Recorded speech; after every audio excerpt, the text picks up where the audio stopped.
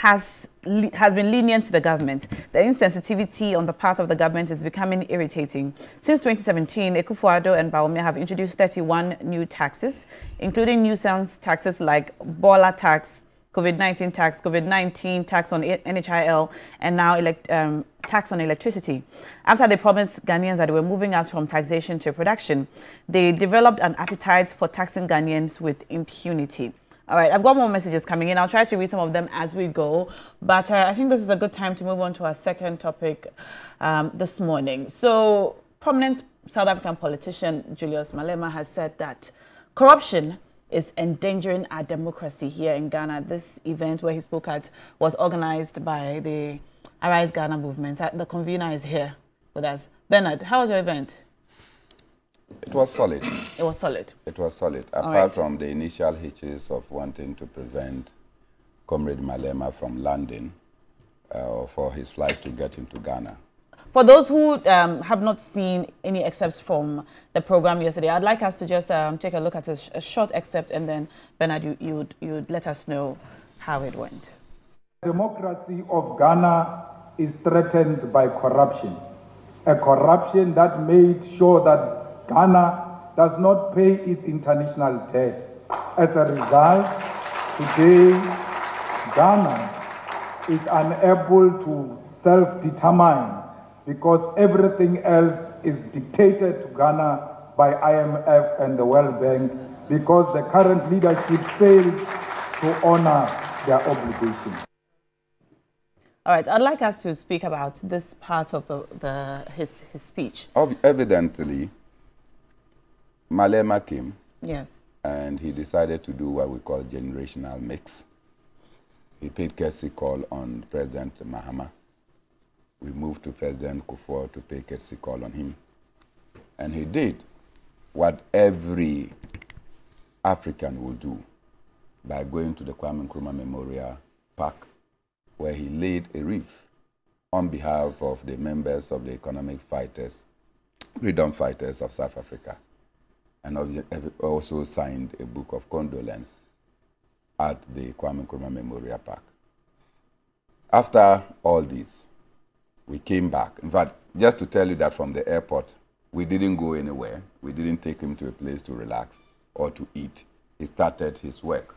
And from the Kwame Nkrumah Memorial Park, we came to an auditorium full of people of all walks of life who were determined to listen to him. And so some ones of us who were supposed to even deliver written speeches, we had to cut it short because the expectation was for Malema to speak. So in the course of his speech, he made a number of issues.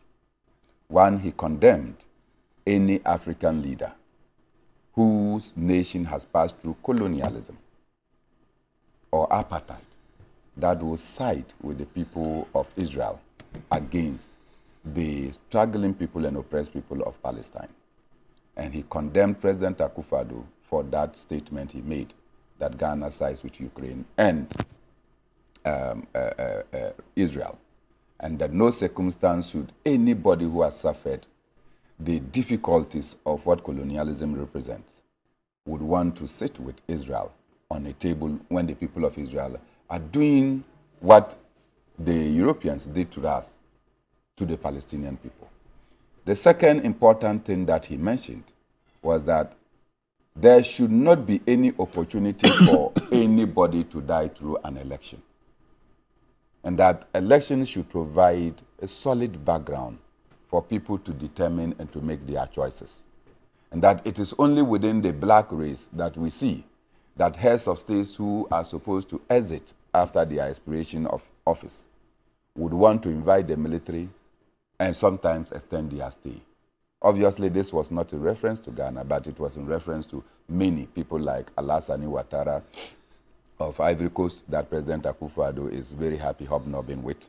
Is reference to people like Faure Gnassingbé of Togo that President Akufo-Addo and Kandapa are happy hobnobbing with. It's reference to people that President used to hobnob with in Alpha Conde. And so he was making a message, people like Yoweri Museveni. This was the message that he delivered, not only to the people of Ghana. Then the other important thing that he said, it was about media, that despite whatever the media will do, no politician should want to mold the media the way we are doing it in Ghana. You understand? One of your media houses, right, your outlets, is in court, trying to clear because they are speaking the way that the government doesn't like, and everything is being done to undermine. Okay, that's me and others giving him a smoke. This is a good smoke coming from the Upper West region that we handed over to him. So he spoke extensively. Then he came to what corruption has done and what corruption is doing. And he indicated that, look, when you have corruption, it eats away from the people. It takes what belongs to the people away from them. Consequently, it imposes hardship. And anytime there is hunger as a result of the greed that is perpetuated by acts of corruption, that anger will translate into a disturbance of the democracy. Because they say an angry man is, a hungry man is an angry man. So when that happens, you will not be able to contain the effects of the anger of the people on our democracy.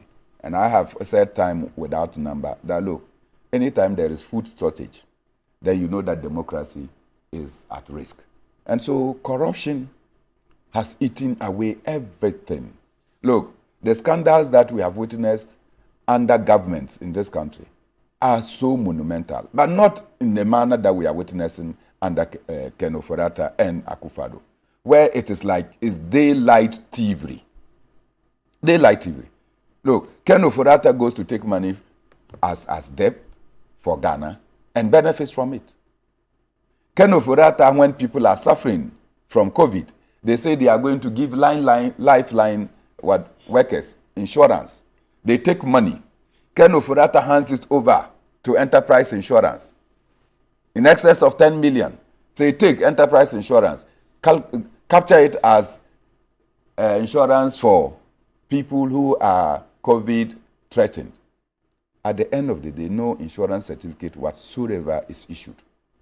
These are not just corruption. These are thieves who just take our money and just go and put it in their personal pockets. Corruption has led to the collapse of many banks. When Ken Ofori-Atta and co are collapsing our banks, Ken Ofori-Atta has sufficient money to go and create banks in the Gambia, go and create banks in Liberia and other places. So you collapse banks in Ghana, lead young people out of employment, and you are creating banks. That is what corruption can do. Bernard, and so I understand that you're passionate about what you're saying, but I don't think you should use words like thieves. Okay, they are stealers. When people steal, what do you call them? Because it is not like we don't know. These are persons that have stolen. If they take your money and say we are going to give insurance and no insurance certificate has been issued, what do you call that person? All right. Well, you will not call that person a thief. We here at TV3 would dissociate ourselves from that expression. You can even take the table to dissociate itself from it. But I'm saying that somebody who has taken your money, gone to give to the company, is not called a thief. What is the person called? You can continue to make your point. So look, when we sit down and we are angry and we are speaking because we want to protect the sanctity of our democracy.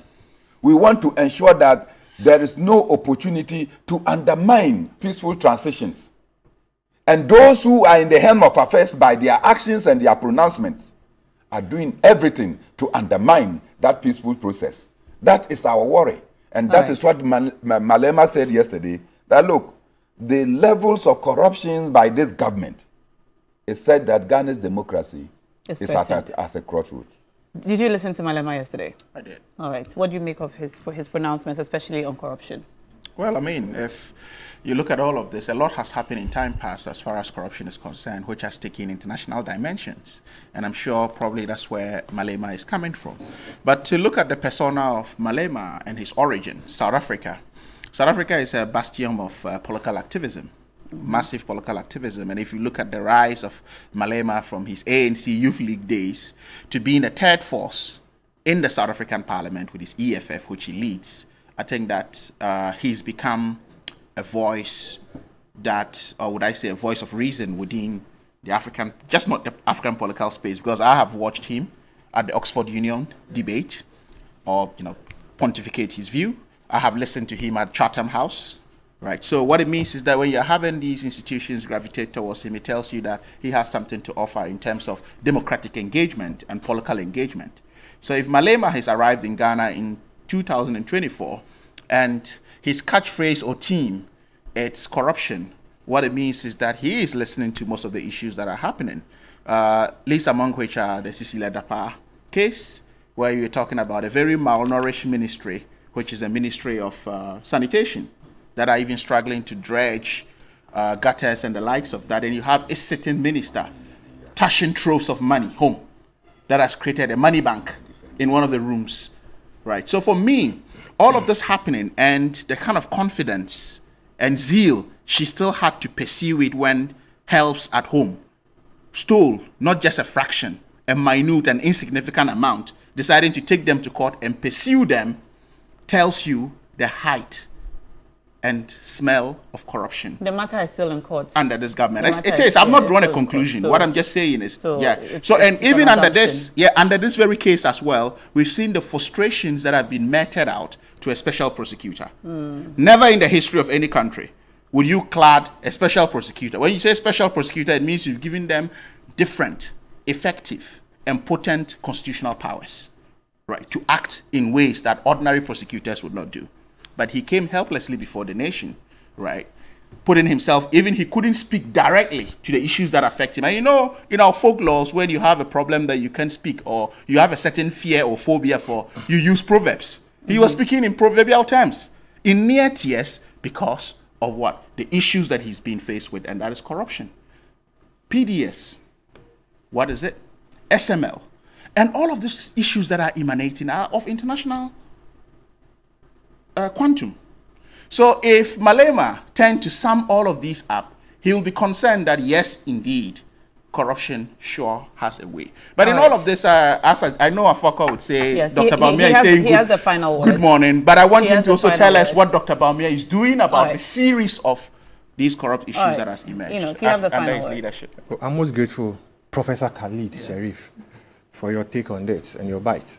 We were happy when we saw they call him Comrade Julius Malema coming. He's a patriot of the African soil. So he's a patriot. He loved the prosperity of Africa, and he spoke as it is.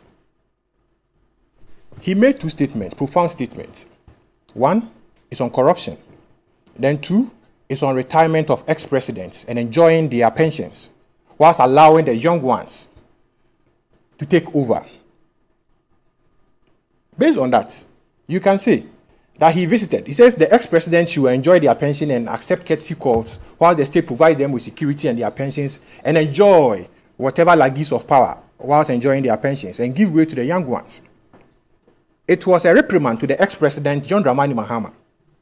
His commentary, his narratives. He spoke directly to him, impliedly, yes. Because in Ghana now, as we speak, President Kufuor is enjoying the statesman as former president, accepting courtesy calls as Comrade Julius Malema admonished us to do, admonished former heads of states to do. He visited him, he paid a courtesy call on him, he accepted him, they had a hearty conversations, he gave them series of advices and the likes. This is what Julius Malema is telling. They went to the ex-president John Dramani Mahama, and he's lazy his boots to contest and bombarding, saying all sorts of stories. Some of them, I just, because of my training, I can't use certain words on your platform. But some of the statements that he puts out turns out to be false. He mentioned that cement is being sold on the Ghanaian market at 800 cedis. He was corrected on the platform. He mentioned that electricity bills are increased, what.